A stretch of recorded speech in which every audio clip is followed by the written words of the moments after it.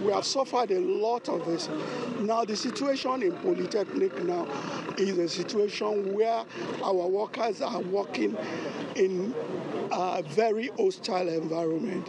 It's like you're going to war where you're going to work, because you don't know where you're going to end up. There are days people have come to work and they end up in jail.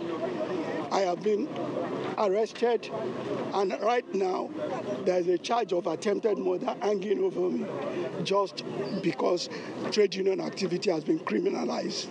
The governor has seen this and he promised that we should resume work and a visitation panel will be set up.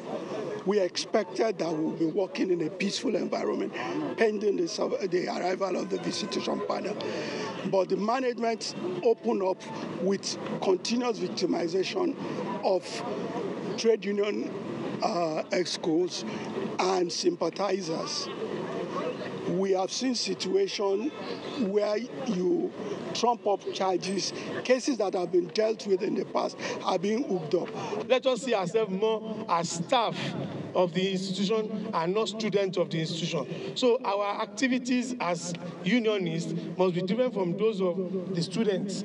And by so doing, we will know that very soon the matter will become solved by the grace of God. We will communicate, we will report to the House of Assembly, to the Speaker, your protest and what you want.